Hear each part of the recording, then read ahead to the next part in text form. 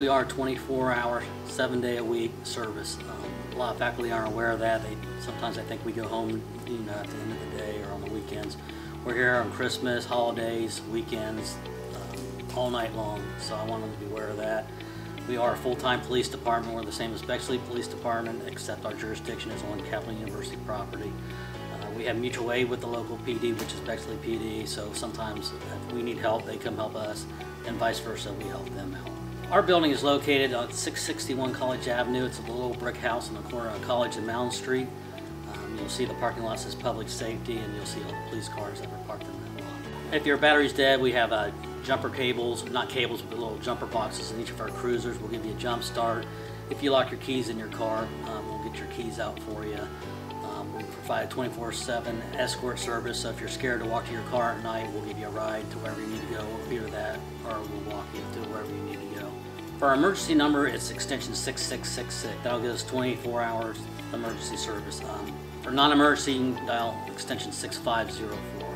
And then our parking services is 6505. Ray Guardian app can be downloaded on your app store. It looks like a little blue shield.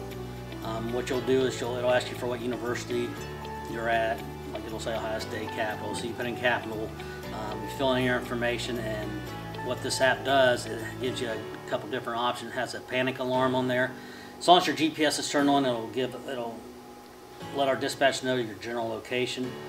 It also has a virtual escort where it has a timer where if you're walking, say, to the library, to your vehicle, you take your steps. You say it takes you 10 minutes, so you may put in 11 minutes. If you do not deactivate your timer with your code within 11 minutes, it'll send an alert out that you're in trouble to our dispatch station.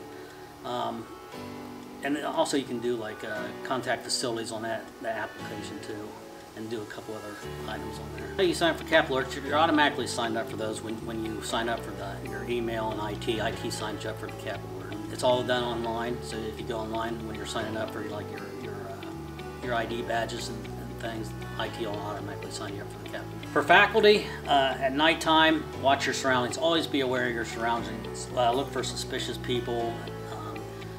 Working here, you'll get to know, who are students and who's not. If you see somebody looking in office doors, call us. Never be afraid to call us. We'll do walkthroughs of the building. We'll ID them just to make sure they're legit. Try to lock your office doors. Try to lock their office doors at night because crime opportunity is a big crime. They see your office door open, they'll go in, snatch your wallet, snatch your purse, snatch your cell phone within a matter of seconds. So even though it's an inconvenience, I would suggest always locking your door if you're leaving for a period of time. Even if you're going to the restroom and back, I would lock your office doors. Like I say, it's an inconvenience, but it'll save, thefts or something. Basically, just call us. Anything you see that doesn't look right, everybody has that sixth sense. If it doesn't look right to you, call us. Even if you think, I don't want to bother them, or it's probably nothing, go ahead and call us because it's better to be safe than sorry. At least we can do a walkthrough and look at the individual and determine if he's a student, or a danger or not.